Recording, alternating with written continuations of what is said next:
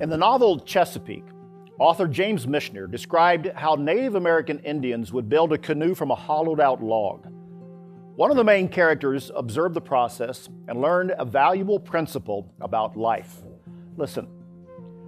When the great hollowed-out log lay top down at the edge of the water, one of the Indians took a straight piece of timber and with an oyster shell drew a line down the length of the canoe 2 inches off dead center.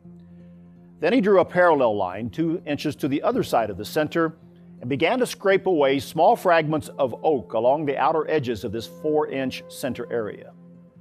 What was left was a slightly raised backbone for the canoe, and this would always be the lifeline of the craft. It would give direction and stability. It would keep the canoe from drifting sideways when blown by wind. A man lived best when he maintained some central belief upon which he could hang all action and to which he could refer all difficult moral problems. And men and women who failed to develop this central belief wandered and made hideously wrong decisions because in time of crisis, they had nothing to which they could refer instantaneously. A person can find his backbone in obedience to God. Today, our world is morally and ethically adrift, as if no one can determine what is right and what is wrong. And God? Well, God isn't even considered when the great moral issues of our day are debated. Where do you stand? What is your central belief structure? Do you know what God says, and are you ready to listen? Join us on Beyond Today as we look at the question, whatever happened to sin?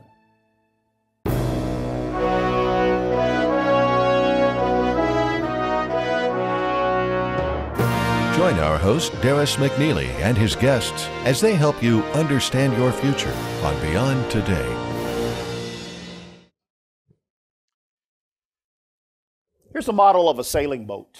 If you look at the keel along the bottom of this boat, you'll see exactly what I'm talking about. You see, most people don't see this because the boat's always sitting on water and the keel's underwater, but this keel is a central feature of any boat structure. Not all of them have one as pronounced as this. Others are a bit more shallow, but every good navigable boat has a keel. And with that ridge, it's able to glide through the water on a straight course, and it aids in steering the boat. The ridge of the keel illustrates a very important principle of life. You see, our life must be based upon a central belief structure, something that's unbending, unchangeable, and unyielding. And when that kind of foundation is in place, a person can endure any test or trial, anything that comes their way. They can steer a straight course in life. They're not going to be blown about by the changes in social morality or situational ethics at any given time in society. You see, long ago in my life, I came to see that obedience to God and to His unchangeable law, what is called the Ten Commandments, is really the central belief and the backbone on which a very happy and a successful life can be built. But you know, it's unfortunate we don't live in that type of world today. We're in a world that's morally challenged and ethically challenged, and people are not grounded in the essential truths that are considered to be absolute and unchangeable. Instead, our world has seen sweeping changes in recent decades that have taken place that have opened up a floodgate of changes in how personal behavior, sexual morality, and even how the sanctity of life is viewed. And really, we don't need to look any farther than some of the major social issues that are in front of us today. Let's look at one. Let's look at abortion. In the United States, 40 years after the Supreme Court issued its opinion in what is commonly called Roe versus Wade, most Americans continue to want and desire legal abortions in the country. The majority continue to have that, even though it edges up and down it somewhat because of certain things that do take place in our society. And however, the majority of Americans do not want to see that particular law legalizing abortion overturned. And let's look at another major social issue that's in the headlines continually, and that's same-sex marriage. More Americans continue to favor the legalizing of gay marriage in America today and in most other countries. And so the polls and all of the polls really that are taken basically show this one fact, that more people are accepting of some form of same-sex marriage than a decade ago. It's taken less than 10 years for the majority of people to desire something like that to take place. Now, when we look at divorce rates and the state of marriage and the rest of society as well, we still see some additional problems. People who live together without the benefit of marriage, who do not take part in marriage in a covenant relationship, continues to increase among young people and, sadly, among a lot of older people as well. And all of these major issues that are impacting traditional views of morality and marriage and family, we continue to see major changes in America, Canada, and Australia in the past decade. People and society at large, even educational and health organizations, who once defined certain behaviors as immoral or a disorder, have now considered certain behaviors acceptable and a normal part of life. And that's how quickly things have changed in this period of time, in really less than 10 years. There was a time when all of these issues were considered what the Bible calls sin. Let's look at this question of what is sin. There's a basic biblical definition that we can go to that is very, very clear. It's in 1 John chapter 3 and verse 4. And it says in the Good News translation, "Whoever sins is guilty of breaking God's law, because sin is a breaking of the law."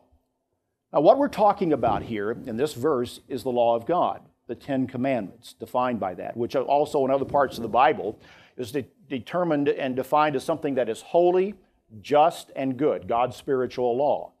Now, you know what happens with most religious people when you get into a discussion about the Ten Commandments, and even among people who consider themselves to be religious, is they feel that they read the Bible, that the law is done away with. But if you look very closely at what Jesus Christ said, that is not the case. In Matthew chapter 5 and verse 17, we read what Jesus himself said in his words that really define the whole subject for us. He said, "Do not think that I came to destroy the law or the prophets. I did not come to destroy, but to fulfill. For surely I say to you, till heaven and earth pass away, one jot or one tittle will by no means pass from the law till all is fulfilled. Whoever therefore breaks one of the least of these commandments and teaches men so shall be called least in the kingdom of heaven. But whoever does and teaches them, he shall be called great in the kingdom of heaven." Jesus Christ, in this basic teaching of the Sermon on the Mount, shows us that the commandments and the law are still in effect. So when we're looking at this subject and we're dealing with this, it really brings us to an important question. What does this mean if the law of God is still in effect? It's very simple. It means that there are laws that govern the world and the universe. There are spiritual laws in place that act upon us as human beings just as surely as certain physical laws, like gravity, are in place. And it means you have a choice. And if you make a wrong choice, it results in suffering, just like breaking a natural law can result in suffering. And it means the answer to our question today, whatever happened to sin, is this: sin still exists because God's law is in effect, and it, the law of God, exists. It means that many of the social problems that we continue to deal with in our world are the result of broken spiritual law. And the only answer to that is to rethink our morals and begin to look at the Bible and to see what God says about that subject. And I have to keep coming back to the story and to the analogy of the boat. And the keel that is here is the backbone upon which any reliable ocean-going vessel is built. This keel, this ridge, it keeps everything together. It keeps the ship going straight and true through the water. Without the keel, the ship will drift. What it means is that without a spiritual compass in our life, we're going to drift and be tossed about on the waves of life, and we'll sin without knowing it. We'll suffer the consequences of that spiritual sin in our life, and we will not understand why, and we will go through our life looking for answers but not able to find them. God doesn't want us living that way. In one of his most eloquent passages, as he looks at mankind and he says, "Why will you die? Why do you want to continue to suffer?" He says something that I've put into my own paraphrase here. He says in Ezekiel 18, beginning in verse 30, he said, "Stop sinning. Stop all this destructive living that leads to heartache and suffering and death. Stop ruining your life and those around you. Start living by my ways and laws, Learn how to really live and experience life the way I intend it to be. God says, I love you, and I want you to have a good heart and a good spirit. He says, turn it around today and let me show you how life is supposed to really work. Let me show you how to get it all together. That's what we're talking about on this program, getting it all together. That's what God wants. I'm going to tell you a little bit later about a free study aid that we're going to be offering, this booklet called The 10 Commandments. You'll be able to order this later on or go online and find it later on in the show. This booklet is going to help you see the value of God's eternal spiritual laws. And you're going to want to sit down with that book and use it along with your Bible to begin to build a foundation, like that keel on our boat that I'm talking about, to build a solid relationship with God. And that's one of the most important things that you can do. You keep listening, and I'll show you in a few minutes how you can get your own free copy of that book, plus something else. When I was younger, I learned the very practical side of this lesson I'm talking about today with the boat. I had a small canoe that a friend of mine had loaned to me, and I had it parked out in my backyard. We happened at that time to live on a lake, so I could keep that boat out there and anytime just slip it into the water and go off paddling around whenever it was necessary. But there was one problem with that canoe. You see, it was built without a keel, without that ridge along the bottom that I've been telling you about. And so we'd get out on the canoe, on the water, and we'd paddle around, and on most occasions it was okay as long as the waters were calm. It might take a little bit more time to paddle, and it was a little bit harder to steer and to navigate, but sometimes you had to just paddle twice as hard to get where you wanted as a result of it. But when the winds came up, and when the waves developed on that lake, forget it. I had no control on the boat. The wind and the waves would push us around sideways, and it was impossible to steer the canoe straight and to get anywhere. In fact, it was pretty dangerous to be out on the water in that canoe without that ridge, without that keel under there. That's when I really learned the lesson about the keel of a boat and the need for a foundation that was unbending and unchangeable. So many who do not understand this are tossed around in life and really never come to understand how to frame and shape a happy, productive, successful life. How did we get to this point in the United States, in Canada, and Australia? How did we get to the place in our modern world where sin is really not understood? And we have to ask this question today. Well, the reality is that you and I have lived in a whole generation of people and time that has been conditioned to not be able to recognize sin. Not that any other previous time was perhaps any more righteous. Sin has always been around and people have been sinning. But at least people knew what they were doing.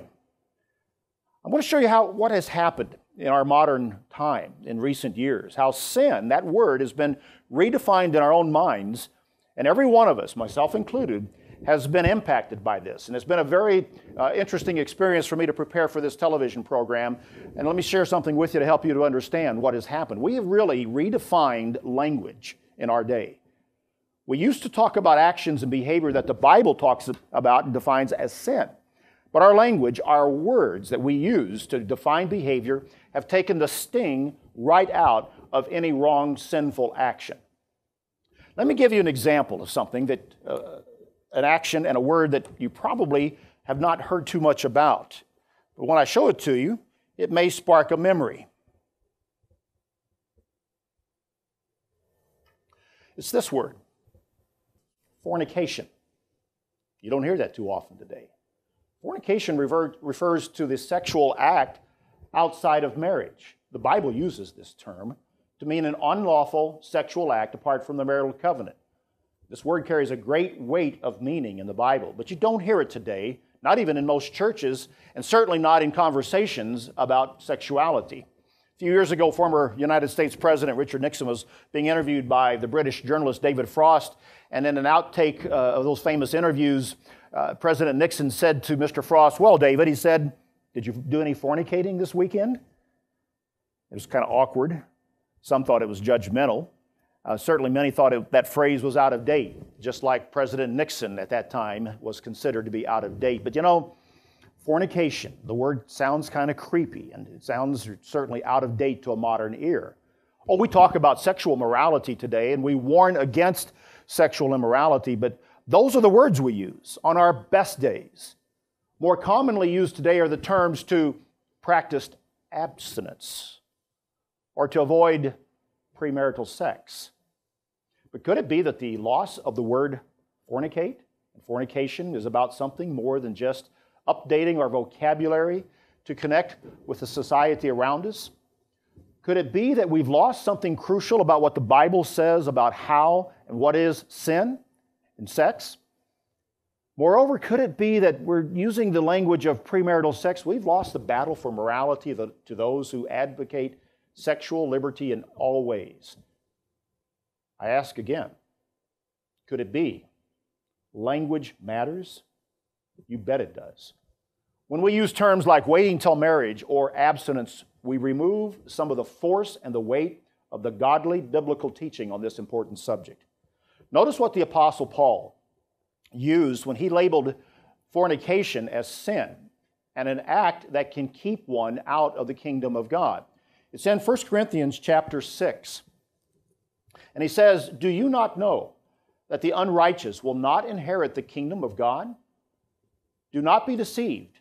Neither fornicators, nor idolaters, nor adulterers, nor homosexuals, nor sodomites, nor thieves, nor covetous, nor drunkards, nor revilers, nor extortioners will inherit the kingdom of God." This passage here just about covers everything in today's headlines. And it's strong language. Paul is condemning, and that's what he's doing. He's condemning or judging. A word, again, a modern mind doesn't want to hear and really abhors. He's condemning all sexual activity outside of the biblically approved teaching of a covenant marriage between a man and a woman. Let's look at how the redefinition of homosexuality has gone. Years ago, the term gay was used to refer to sex between two men or two women. Notice how the word gay softens the matter. We're off on a new road of definitions there. Sex between men is gay or happy and something to be glad about. And today the same-sex marriage term is commonly used, but think about this. The terms used to define the discussion are not biblical. The Bible has only one definition for marriage, and it's between a man and a woman within a covenant, a sacred covenant before God. Paul put it this way in Ephesians. He said, "For this reason a man shall leave his father and mother and be joined to his wife, and the two shall become one flesh." It's a great mystery, but I speak, he said, concerning Christ and the church. Marriage, you see, is not a civil matter to be defined and regulated by a judge or a court. Marriage is a godly, divine creation, and it pictures the divine majesty of a relationship between Christ and the church. And it's at the very heart of the purpose of human life on this earth. God does not and never will condone same-sex marriage. He cannot and still be God. The Bible has only one definition for marriage, and it's between a man and a woman. You see, the terms have been changed, and we've been lulled into thinking that these issues are not sin and there's nothing wrong. What happened to sin is that the language has been changed and the whole world's confused in its thinking. And if we don't have a fixed moral compass, straight and true, like the keel of a boat, then we'll drift with the changing trends of culture and we'll not understand the fixed and unchangeable laws of the Creator. Let's look at one more example very quickly, and it's that, again, of abortion, and see how the language has desensitized ourselves to this particular issue. Look at the words that we use. Pro-choice, which is nothing but a euphemism for murder. Abortion rights versus anti-abortion people. Slants the argument saying that there are actual rights to abort a life. I don't think so. Fetus. Nothing more than a way to refer to human life without feeling bad about taking that life. It's a human life that's being taken. There's DNA present. If it's not life, then what is it? And in some recent discussions I've seen, an unborn infant attached to the womb of the mother is called a parasite. You heard that right. A parasite.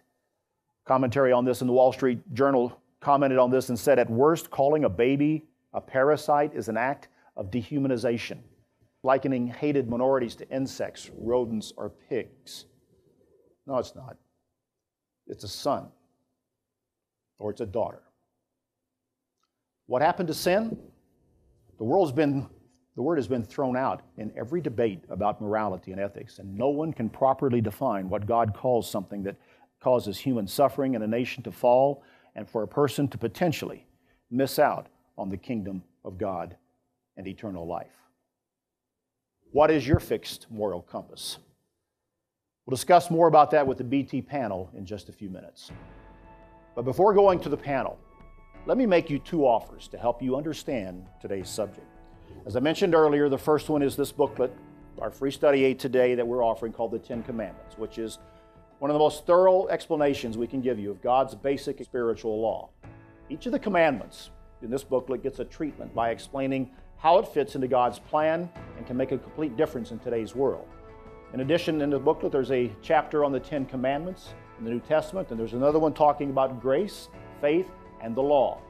And you can begin reading it online right now at beyondtoday.tv. If you'd like your own hard copy, you can also request it free by calling 1-888-886-8632. And if you live outside of North America, you can also write us a letter at the address on your screen. Please also request, when you do, your free subscription to our magazine, The Good News. This also will help to accelerate your Bible study and help you to prepare for God's coming kingdom. With this magazine, with this booklet and any others that we have, you can begin to learn and study in the Bible, to use Scripture as a guide to the challenging issues that you face in everyday life, and you can begin to build that backbone, that moral character, that keel like the boat in your life. The Good News will help you to clearly see where the world events are taking us through the eyes of the Bible. It's a magazine of understanding, and you can get a free subscription. Both are also available free as an iPad app for those of you that prefer to read it on your tablet. Again, call 1-888-886-8632 or go online at beyondtoday.tv for the study aid, the 10 Commandments, and for our magazine, The Good News. I'm joined now with the BT panel, Beyond Today panel, Steve Myers and Gary Petty. The subject of what has happened to sin is an intriguing one. We could do several programs on this, I'm sure, but let's go back to one of the questions that I posed during the program.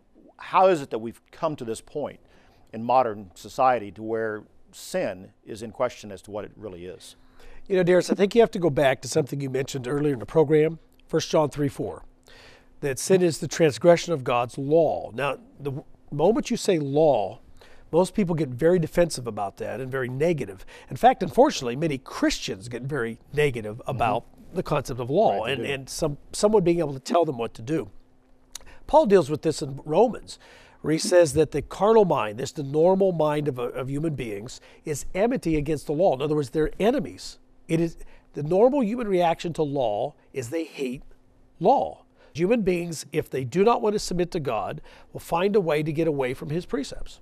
Yeah, it seems that society's progressed, or at least People think it is. Yeah, they think it is, and that now we've advanced spiritually way beyond sin, and so we're into more loving kind of characteristics like grace and faith and those kinds of things. And so oftentimes with the way sin is described, even in the media, it's amazing. Like you were pointing out, the fact that we soft sell these things By the terms we use. by the terms that we use, and it seems like it's okay then. And so we ignore what the Bible says, we ignore God's Word, and we sell it soft so that it doesn't seem so bad. In fact, it's not even an issue anymore. So we've redefined it, I think, in a lot of ways. Gary, you referred to Romans chapter 1. Also in that passage, in that section, Paul says that they did not like to retain God in their knowledge. That is another critical commentary, not just on Roman society in the first century, but modern world society in the 21st century. And what Paul's dealing here with is the fact that we all want God to help us, to love us, to somehow take care of us, to forgive us, but we don't want him meddling in our lives. We don't want him to set up standards by which we have to live. And yet, the creator of life knows how this works, but it's so hard for us to admit to that. Yeah, I think when you look at that, what does govern our life? You talked about a moral compass. You talked about that keel in our, but what is it that guides us? The 1 John 2 is very clear. It says that if we don't keep the commandments, we don't even know God. We can't even have a relationship with God unless we follow him. And so I think that is such a key, that what is it that guides our life? What is our standard? And if we think we can make up our own standard, that violates everything that Jesus Christ taught, that we do not have the guide in our life that we need. You made an interesting statement. We make up our own standard. That's essentially playing God. When we make up our own standards, when we determine what is life, when life begins, and make these critical decisions there, And we even, we mix the intent of God when it comes to the sanctity of not only life, but also the covenant relationship of marriage. We're playing God. And that is pretty risky territory to be on. Yeah, we're denying His sovereignty.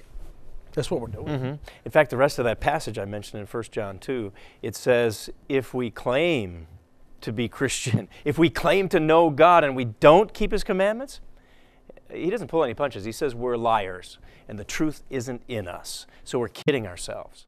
The booklet we're offering, the 10 Commandments, the study aid, is pretty well researched and thoroughly written to take people through something that is, even on our cover, it's kind of the rock face that describes, likens it to the tablets of stone upon which God wrote the commandments. What's amazing is how many Christians, they claim they want to obey the 10 Commandments, but they really don't. It reminds me of Mark Twain. One time a man said to him that he wanted to go to the Holy Land and see where God gave the 10 Commandments, and Twain answered, well, why don't you just stay home and keep them? The New Testament over and over again says, don't let sin reign in your mortal bodies. Paul says that to the Romans. He says it to us. Well, how do I define sin? What tells me what sin is? If I do away with the law, well, we can make up our own things because the law defines what sin is. And without the law, then we can decide for ourselves. And that's why people, I think, are so anxious to push it aside. But God says His law is what guides us and should frame our life. So what are your principles in your life? What do you base your life upon? Is your life based on a central belief structure, a set of moral absolutes that are unbending, a keel like that boat that's unchangeable and unyielding? When that kind of foundation is in place, you can endure any test or trial life throws your way. You can then steer a straight course that is not tossed about by changes in society, in social morality, or ethics. I'll be right back after this. You must observe my Sabbaths. This will be a sign between me and you for generations to come. The Sabbath is a key to the kingdom of God. The New Testament book of Hebrews says, there remains a Sabbath rest for the people of God. Jesus and His followers kept the Sabbath, and they still do today. God commands us to pause and reflect on His way of life. Take a break from the fast-paced action of this world. Experience a rejuvenation of the mind and grow closer to Him. Join us as we explore the Sabbath and show how it is a key to the kingdom of God. The United Church of God is hosting free Kingdom of God Bible seminars held around the world. Go to kogseminars.org to find one near you. Kingdom of God Bible Seminars, giving the message of hope for tomorrow, beginning today. Thanks for joining us, and don't forget our free offers. Be sure to tell your family and friends about our program. Tune in again next week for another edition of Beyond Today, and join us in praying, Thy Kingdom Come. For Beyond Today, I'm Darius McNeely. Thanks for watching.